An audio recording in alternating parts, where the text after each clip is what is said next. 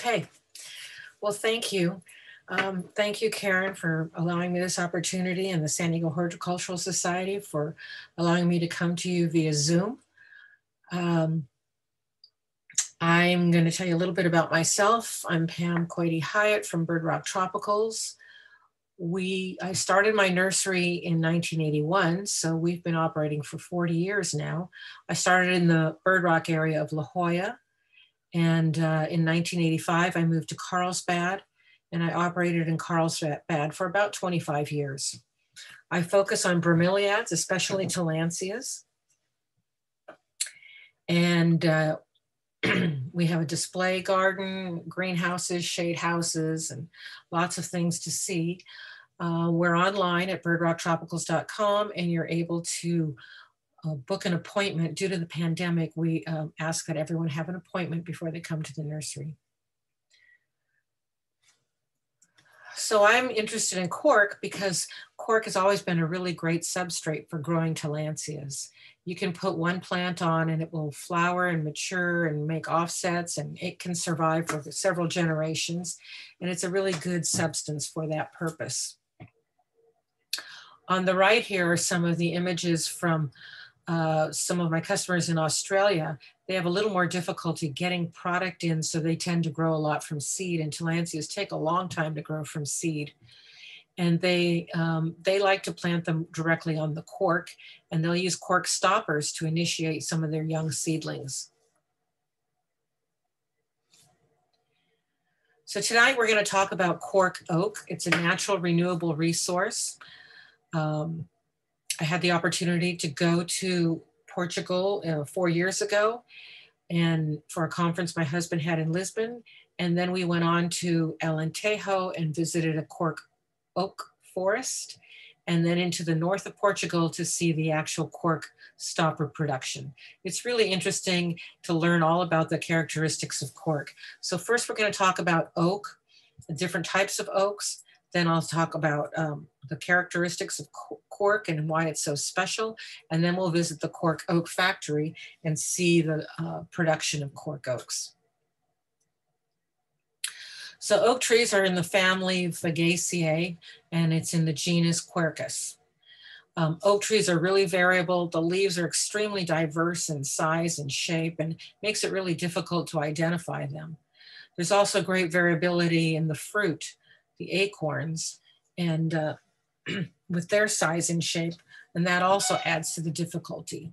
As well as there's a large number of natural hybrids that occur, especially in Mexico. So that can also complicate identifying oak species.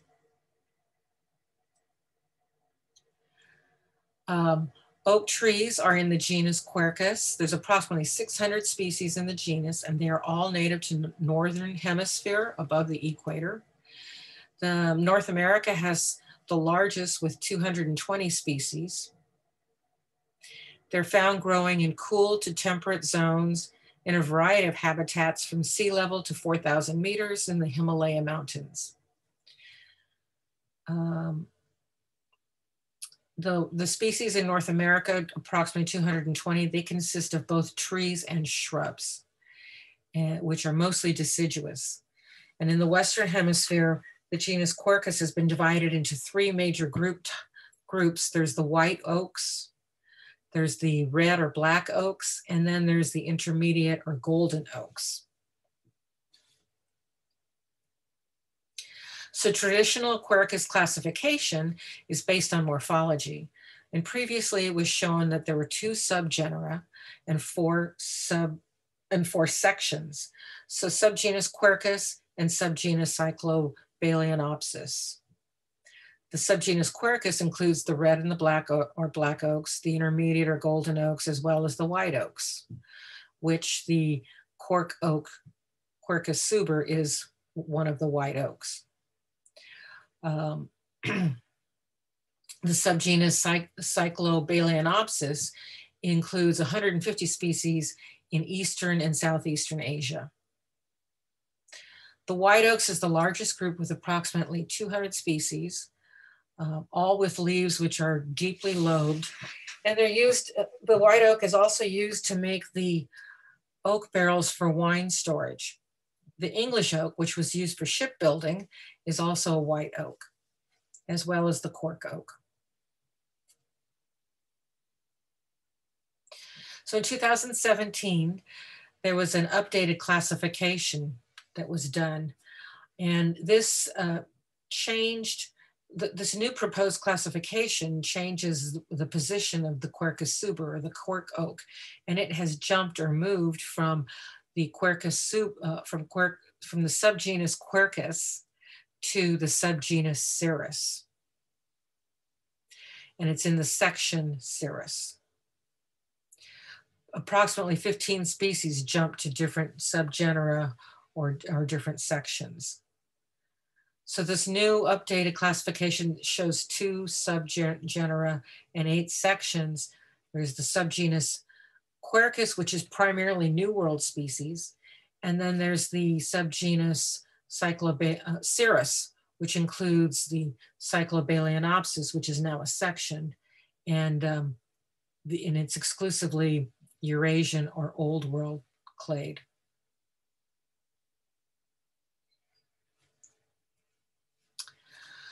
So the location and number of oaks in America, I think there's more than 220.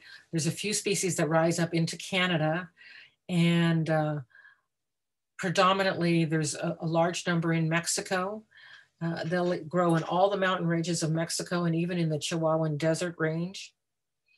And there's 56 oak species in Central America and 1 species that's all the way down in South America here in Colombia.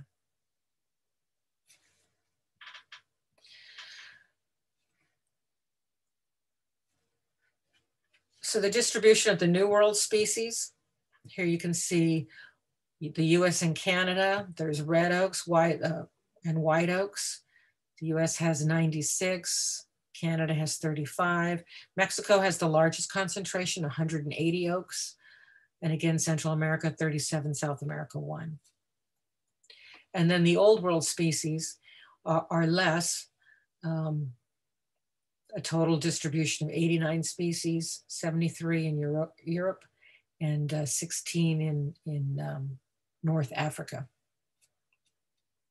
And that would include the subgenus Cirrus, which would include the cork oak. So that would be in this group here, right in here. Okay, so oaks are really impressive trees. They can live to be 1,000 years old, and it's an extremely dense and valuable wood. But these large oaks need to be 150 years old before you can harvest their wood for construction. This is an English oak, and it's really prized hardwood for hardwood timber. It was the primary shipbuilding timber in the mid-19th century, and it's also used for wine barrels. Let's look at California's oaks. California has 21 species. 10 of these species are tree species, 11 are shrubs, and most of them are endemic to California.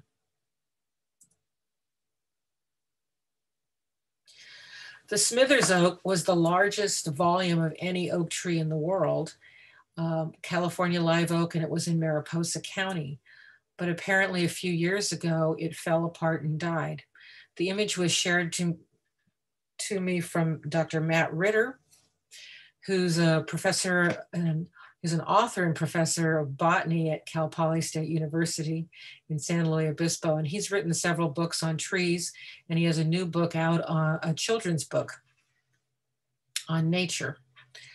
And I think that's Matt standing in the tree, so you can see how really large that tree was. So when that tree fell, that made this is now currently registered as the largest oak.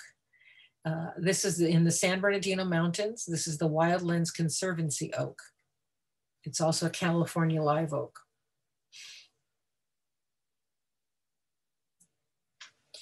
And in the southeastern part of the United States, we have the Quercus virginiana. It's also an evergreen. It's endemic only to the southeast region. In the late 1700s, it was discovered that nearly half of all of the native southeastern oak trees in the US were gone. Most of them had been sold to foreign nations for shipbuilding. So this caused some alarm, and Congress enacted the Naval Timber Purchase Act of 1799 and two other acts in 1817 and 1827, and these were all aimed at protecting the live oak. And here you can see it's covered with Spanish moss, which is a Tillandsia usnioides. The southern live oaks are really iconic trees of the South, and they can reach as much as 150 feet in diameter.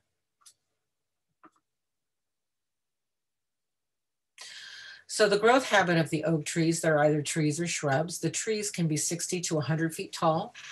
Shrubs are much shorter at 10 to 15 feet tall. Foliage is either evergreen or deciduous. The coastal live oak is an evergreen and the valley oak is a deciduous tree. And they have two distinctive types of bark, either scaly and plated or smooth and hard. The fruit of the oaks are nuts with a cupule of fused bracts at the base. It's called an acorn cup. The acorn cup scales of the white oaks, they're thick and knobby and warty, and the red oaks have a real thin, papery, leaf-like cup scales. The white oaks will mature within 1 year. The inside of the shell is hairless, and it's a sweet and nutty flavor. The red or black oaks mature in 2 years. The inside is woolly, and they're usually bitter. Acorns are very important food for birds and small animals, pigs, bear, and deer. However, they are toxic to horses because of the tannins, the high concentration and types of tannins that are in the acorns. So they're very toxic to horses. Acorns are sometimes ground into flour, and they're also sometimes added to coffee. The cork oak, Quercus suber acorn, is also an edible acorn, and it can be boiled and just like you would a chestnut, but they tend to be sweeter and meatier than chestnuts are. And this is a common fruit in Northern Africa. You can find the Quercus suber acorns in the markets for sale. So now we're going to talk about cork oaks. Corks are intermediate oaks. They are 30 to 65 feet tall, and they are evergreen trees. They will have new leaves that usually emerge in the month of April, and they'll usually stay on the tree for about 2 years and be replaced once they fall off. Large sections of the outer bark of the cork itself are what's cut and peeled off the trees. And cork is really unique in its ability to regenerate its bark, making it a 100% renewable resource. The cork oak tree primarily grows in the Mediterranean region at about 500 to 1,000 foot elevation. There's plenty of sunshine in this area, low rainfall, about 20 to 28 inches per year, but high humidity. But the region, in this region where they grow, at 500 to 1,000 foot sea level, the mean temperature is 55 to 63 degrees. They can tolerate much higher temperatures, even up to 104 degrees and as low as 14 degrees Fahrenheit without any major damage. The cork is found growing in the southwestern portion of Europe, northwestern Africa, Portugal, Spain, France, Italy, Algeria, Morocco, and Tunisia. Portugal is home to the largest collection of cork trees, covering an area of 750,000 hectares. Portugal is the world leader in cork production, about 100,000 tons, which accounts for 50% of the total production in the world. And 100,000 tons is significant considering that cork doesn't really weigh anything. It's mostly air, so it takes a lot of corks to add up to that large amount of weight. And Portugal's been harvesting cork for more than 300 years. You can see that the next country that's close would be Spain, producing 30% of the world's cork production, but then everything significantly drops off.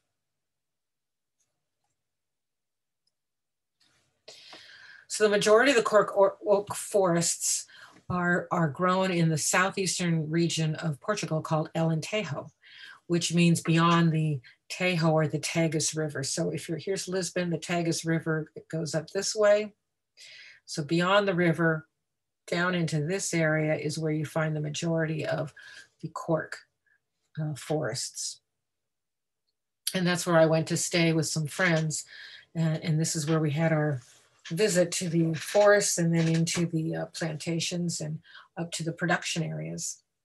So the cork oak tree, once it's planted, it has very deep roots that grow downward, but the majority of its root structure is actually at the surface. The surface roots have a symbiotic relationship with the mycorrhiza, which is really beneficial not only for the tree, but for the cork and the fungi as well. Corks which can live up to 200 years are harvested about 16 times over their life. Again, they're 35 to 65 feet tall and they have a 20 to 35 inch diameter trunk. So once the tree is planted, during the first 25 years, not much is done to the tree. They might do some harvesting of some of the lower thin branches in order to keep the energy growing on the girth of the main trunk and allow the tree to grow up bigger. The first harvest is done when the tree is 25 years old. And that first harvest is what's called virgin cork oak. And that virgin bark is what we use for mounting our plants, our tillandsias or orchids on. And it's really useless for any type of cork production. So then the next harvest, you have to wait 9 years in between harvesting the tree. The next harvest, the tree is 34 years old. That second harvest will produce a better quality of cork, but it's not the finest quality. It's called reproduction cork. It's usually not good enough to make stoppers, but it can be ground up to make granulated stoppers or cork tiles or other cork products. And then you wait another 9 years. Now the tree is 43 years old, and now you're able to get the finest quality cork. And this is what's harvested to make the cork stoppers. The saying goes that when you plant a young tree, you're planting it for your children or your grandchildren. As you can see, if it takes 43 years, it's going to be your children and grandchildren that are going to benefit from that harvest. But nothing goes to waste with the cork trees. The acorns are used, as I said earlier, for planting trees and harvesting. The acorns are used to plant and repropagate trees. They're also used as a food source for animals that are in the forest areas, and they're also used in the production of cooking oil. The leaves are used as a natural fertilizer and as fodder. And firewood and charcoal are materials that are generated from the pruning during the early first 25 years. Natural acids found in the wood of the cork are used in beauty products and chemical products. And of course, the bark is harvested every 9 years and stripped from the trunk. And that regenerates and produces new layers of cork.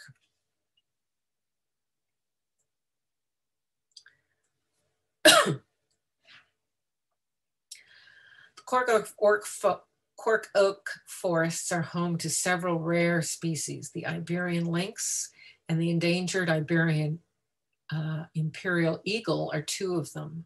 There's also several types of fungi that coexist with the cork. Quercus suber has a very thick layer of cork bark. Every tree has a layer of cork bark, but the Quercus suber is much thicker than other trees. And it's the only tree that has the ability to regenerate that cork bark after it's been harvested.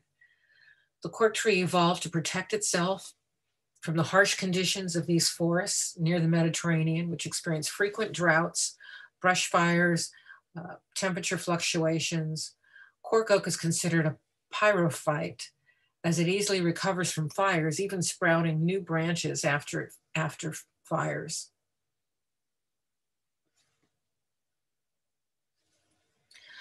The cork bark structure, this is the part that has been removed. So this is looking at it at the side. This would be the inside of the tree. This is the outside. This is the section that's removed, which would be that part there that's been removed on the upper part of the trunk. When you take it off and you look at the side, this is where you would get the stoppers from, and that's how they're punched out. But this stopper is, again, it's going to be a tree that's 43 plus years, because then now you can see you've got a fine, nice layer of cork that's got a nice consistency, which makes it very well for making stoppers and fine production. The cellular scan shows the honeycomb-like structure of the cork cells. So the corks have a honeycomb-like structure, and it's much lighter. They're real lightweight. They're water resistant. They're almost 100. They're like 80% air. Natural cork provides unique physical properties suited for the preservation and development of fine wine. They're resistant to rot, fire, termite resistance, impermeable to gas and liquid. It's compressible, soft, and buoyant. They can withstand environmental changes in heat, cold, and moisture, and none of these properties can be duplicated by anything that's man-made. The cork benefits the wine by protecting against leakage, obviously, and early oxidation, and it allows the wine to gain complexity and bouquet through its storage life. It's these properties that make it ideal for stopping wine bottles.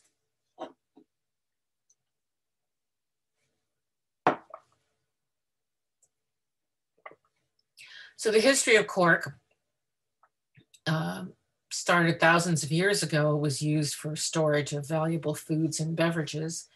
The ancient Egyptians, Greeks, and Romans, they referenced cork as a preferred material for stoppers used with wine and olive oil. In the 1600s, the method for producing champagne was developed, and they successfully adopted a special technique of taking two corks and putting them together, one of composite cork and one of a pure cork, fine cork. And champagne bottles have a lot of CO2 in them, so the natural cork can absorb the CO2 and expand, and more than the granular part at the top. And so therefore, you get that mushroom shape from the champagne corks. And then over the next 2 centuries, the spread and mass production of glass bottles standardized the size and dimensions of corks so that they could be mass produced for wine, and also for a variety of other liquids, olive oil, vinegars, balsamics, multiple different foodstuffs. So because of the excellent thermal insulation ability of cork, they've also been used by rockets and spacecraft. Rockets and spacecraft are subjected to temperatures that exceed 1,000 degrees centigrade during launch and re-entry into the atmosphere.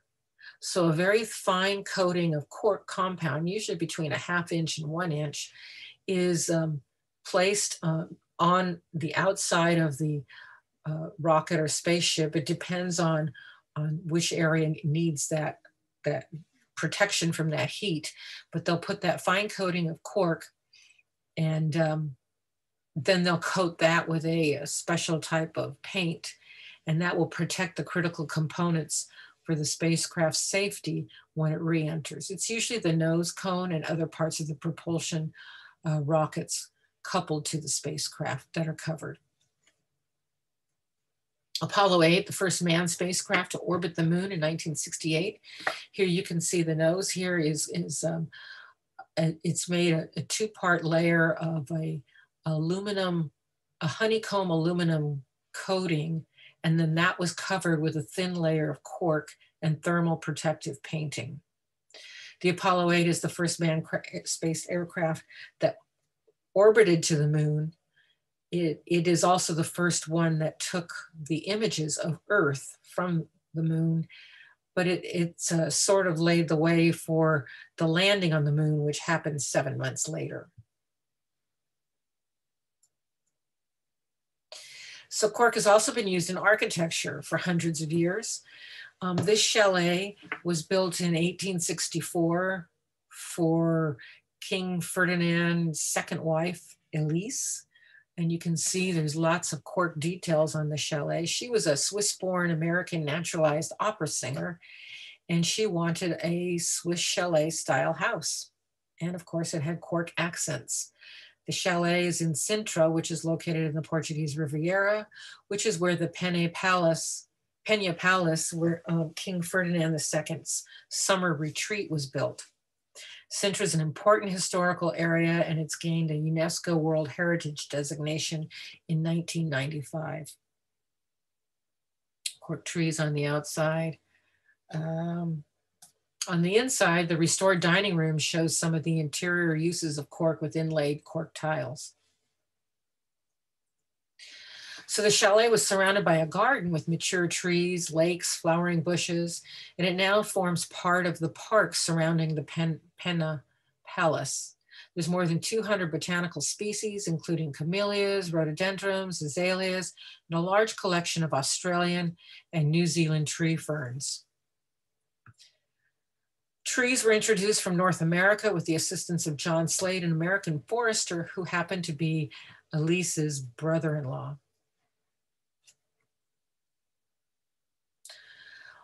Modern day architecture. This house has a Cork facade, is in Berlin. The Cork siding was chosen for its insulating properties as for both temperature and sound. It's also moisture and mold resistant. It's fire retardant, biodegradable, recyclable. Cork has a 0 carbon footprint. Both exterior and interior applications for Cork, you can see on the interior walls and on flooring. They also have different types of Cork panels. So the granules of Cork are formed into Cork boards through a heat and pressure process. The pressure releases the Cork's natural resin, and it forms a glue that holds the Cork together without any additives. The facade version on the outsides of the house are manufactured under slightly higher pressure and achieves a smoother and denser surface.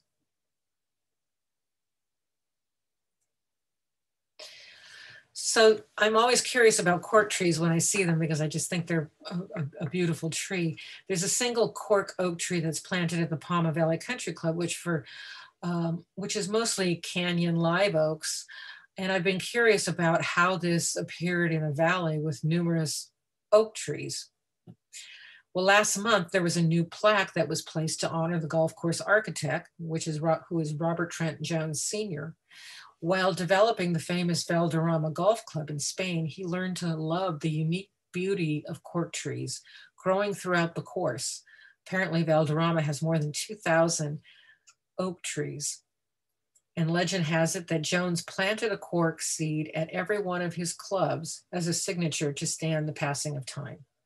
That would explain why there's only one there. The Cork oak forest woodlands are known as montados in Portugal, and they're usually small family farms. Trees can live to more than 200 years. Portugal accounts for 50% of the world Cork harvest. And in 2011, the Cork oak tree was made the national tree of Portugal, making it illegal to cut them down. Cork oaks are found growing with other tree species, including stone and maritime pines and wild olive trees. Beneath the oaks, farmers graze sheep, goats, semi-wild pigs, and allow them to fatten up on the acorns, making them a haven for wildlife. There's approximately 42 bird species that depend on the woodlands, including the endangered Spanish imperial eagle. And then these areas are home to a great diversity of plant species. In the spring and summer, butterflies and plants thrive. More than 60 species of plants have been recorded in just 1 square meter. The plant and animal diversity is higher here than in many other forest regions in the world.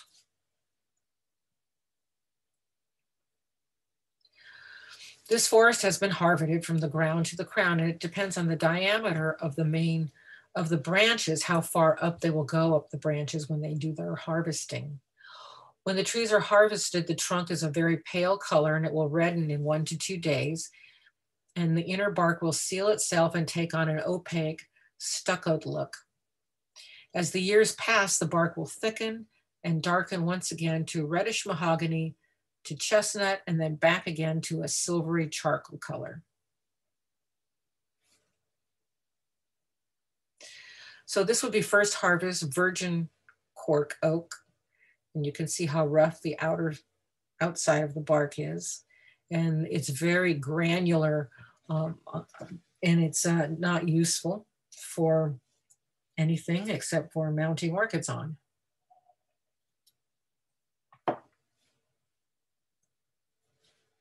Oops, I think I skipped one. There we go. So this would be third harvest, 43 years plus. This is fine stopper quality cork. You can see how nice and tight it is. It's just the perfect kind of cork for making the stoppers. Here, these trees have been harvested, and the numbers on the trees represent the year that the tree was harvested. So in this case, the number 5 would represent that the tree was harvested in 2005. So the next harvest on this tree will be 9 years later, would be 2024. On the top part, the number 9, that would represent 2009, as I was there in 2017. And that means that this section will be ready to be harvested in 2018. And you can see that the bark becomes a silvery charcoal gray color as more of the cork is regenerated. And the outer edge is much smoother, and it's not as plated as the rough, unharvested portions of the tree.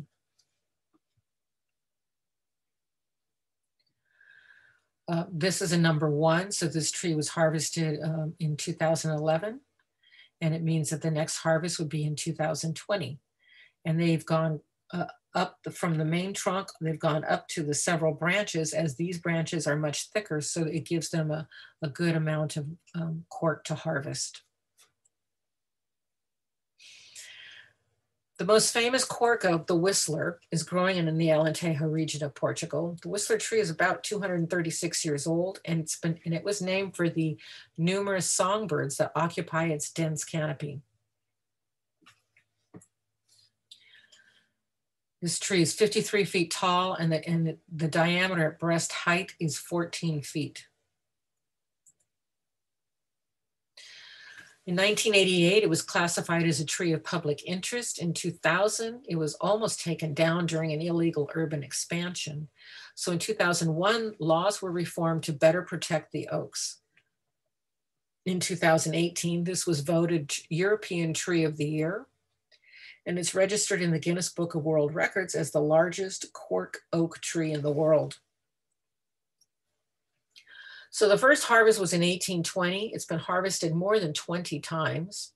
The 2009 harvest yielded 825 kilograms of raw cork, enough for 100,000 wine bottles. In comparison, the average tree will produce material for 4,000 bottles.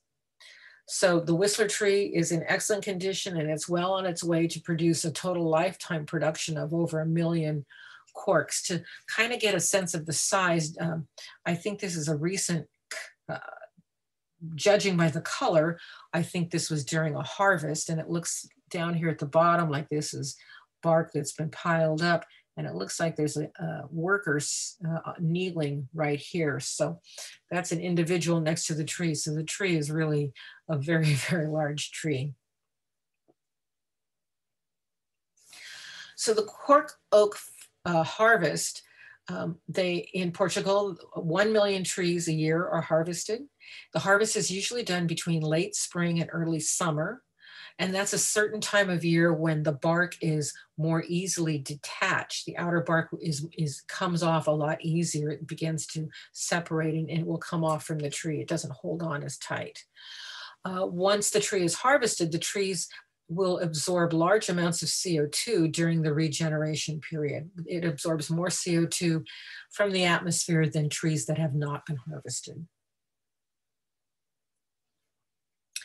The phellum is the outer bark, and that's the part that's removed. It's 100% natural, recyclable, reusable, and renewable. And the work is done by skilled agricultural workers, and they use hand axes and tools. There's no machine equipment that can be brought into the woodlands to do this type of harvesting. They use a technique that's been passed down from the ancient Greeks. And so all of the workers pass that down to each other, and that's how it's done. These agricultural workers are the highest paid agricultural workers in Europe. And they earn about, at least as of 2017, they were earning 80 to 120 euros per day. They're paid a daily wage instead of a production wage, and that's to encourage them to be careful and do a good job and a serious job, because if they're not careful, they could actually go too deep and damage the inner layers of the bark, and that would make the tree have some problems. They're all given workers' benefits for medical health care, insurance, workers' compensation, and any type of medical care that they might need if any one of them get injured. And again, the fixed daily wage is really a sensible way to pay the workers so that they're not paid to rush around through the harvest. Instead, they're paid based on a fixed daily wage so that they can be assured to do and perform their harvesting work with due diligence and regard for the health of the tree. Note how smooth the bark is in the thick cork cambium.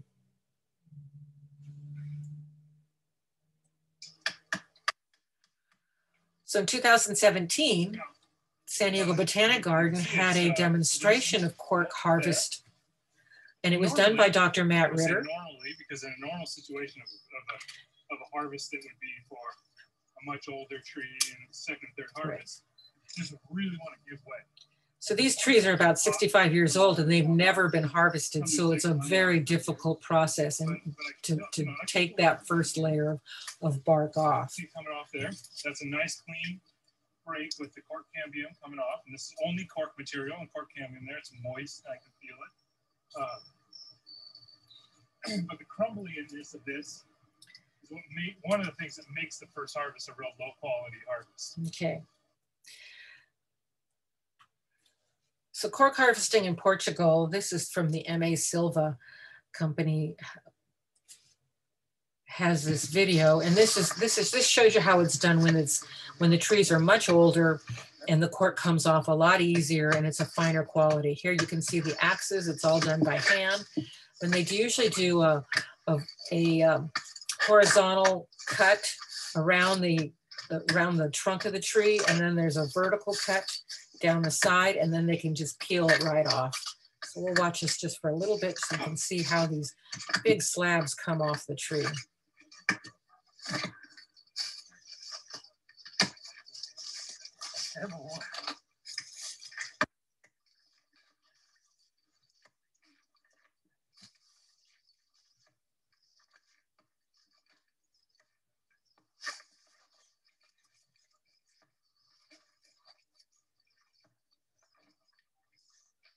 And they have to know just how far and how deep to cut.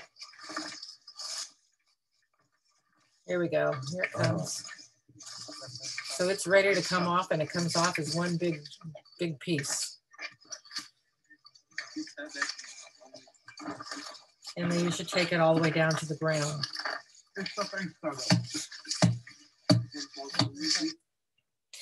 So after the cork is harvested, it's allowed to settle and rest for about 6 months. Usually it's done outside, and it just lays on the ground or on a cement slab or a wood slab, and it just settles. Here you can see this cork on the right is not quite the best quality. It will probably be ground up and used for composite corks. So then we went to the M.A. Silva cork production factory. We are Cork. You saw the men working on the with the axes. They were wearing t-shirts that say "We are Cork." They're from the M.A. Silva factory. This production factory is located near Porto in northern Portugal. In fact, port is one of the first uses for cork stoppers. There was this interesting wall art at their offices, and it shows the entire production of the cork process. So it shows the slabs, all the workers cutting and punching, packing, and it's kind of an interesting little piece of art, all made out of cork with a rough virgin cork frame. So again, the planks were cut, they're resting, they rest for 6 months. Then they're brought to the production factory for making stoppers, and the planks are then boiled for an hour. And this boiling process is used to flatten and expand the bark and make it a little more pliable. The boiling allows the individual cork cells to fill up with completely and expand that honeycomb cell structure that we saw. And then they can lay them out flatter as they are here, and then they let them rest for about 3 weeks. And it makes the cork plank flatter, smoother, and more pliable. And it causes the plank's volume to actually expand by about 20%. So that's then after the 3-week resting period, then they're brought into the factory where the planks are then cut into strips as tall as the finished cork. And then the cork stoppers are all punched by hand. So this gentleman is holding a strip that was cut from the larger planks.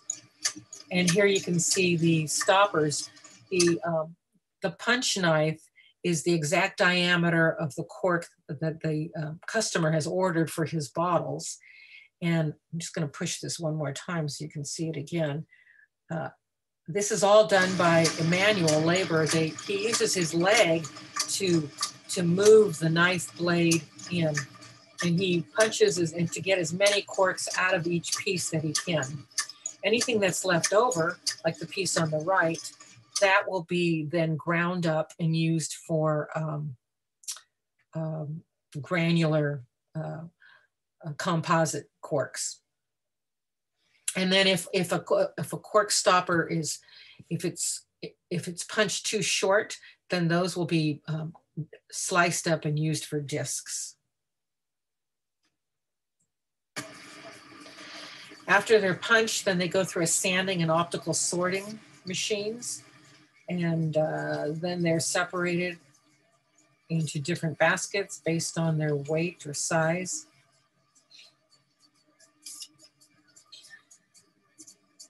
And this is the same way they've been doing it for many, many years.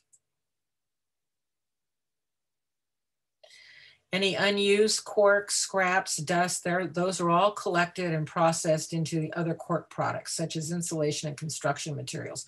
None of this product is wasted.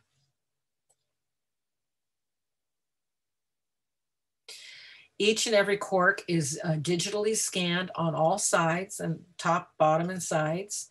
They want to make sure that it's the perfect measurement that was requested by the customer's order.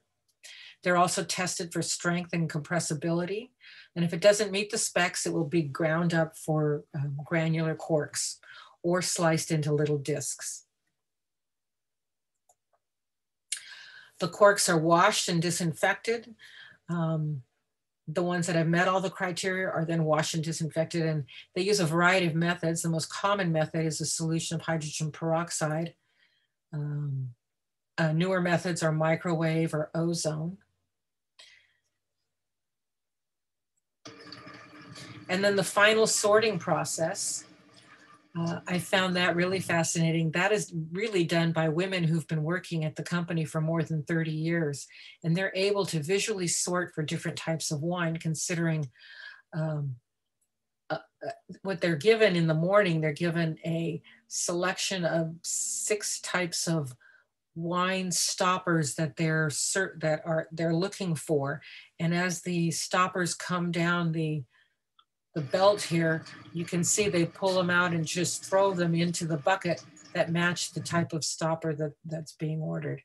And with their experience, they're able to do this visually.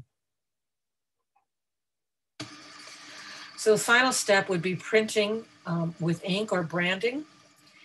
There's also random testing for TCA in the laboratory. TCA is trichloral anisole. It's a natural compound that imparts flavors called corked. And that's what makes, if you open a bottle of wine that's corked, it's from this natural compound. They're randomly tested. Some customers can have their on request, they can have each and every one of their corks that they've ordered tested for TCA. So very expensive, but that can be done. Samples of each customer's order are kept for 6 months in case there's any problem that comes up once the customer has begun to use the product in their wine production.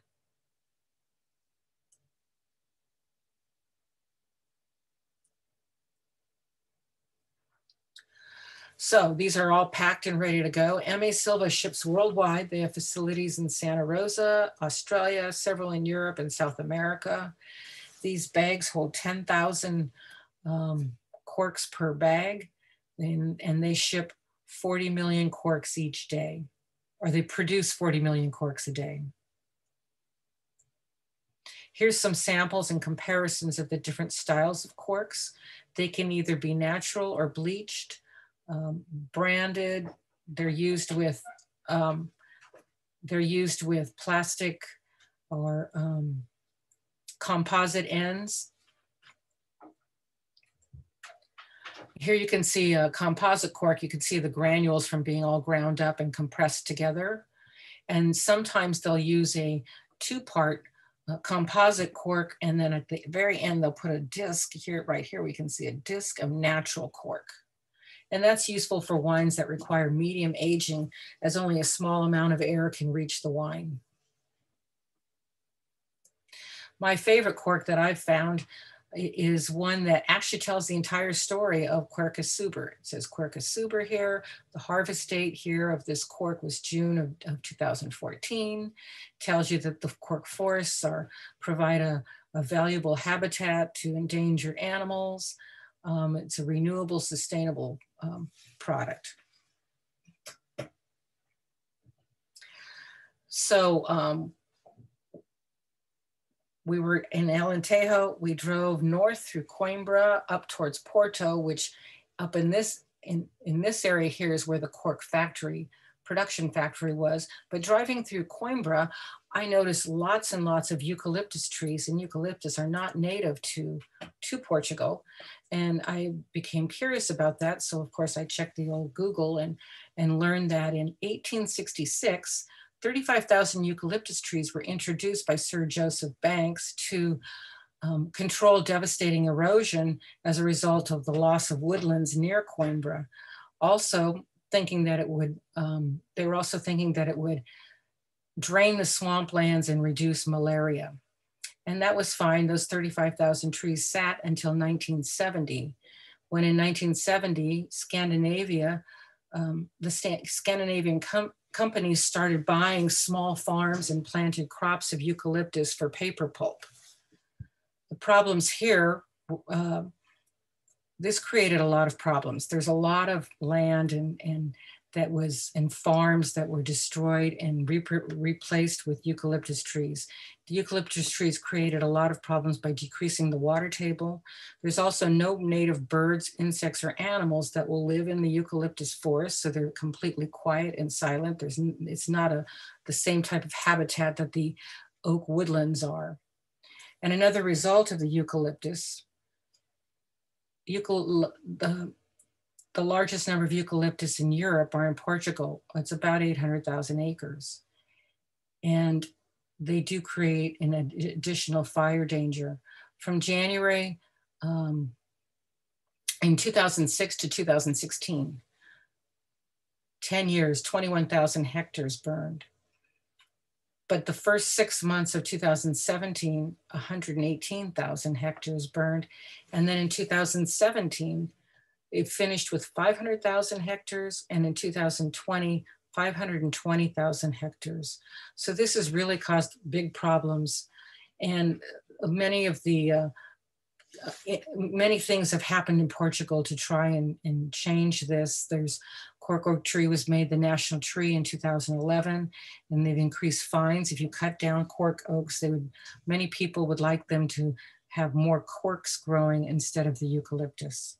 The other problem is that they're planted so dense and close together that it becomes difficult to evacuate these areas once they start burning.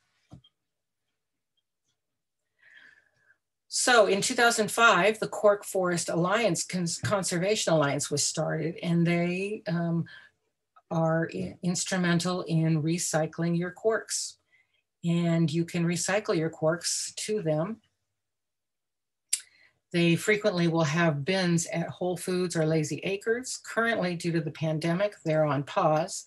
So you'll have to wait till after when that can happen.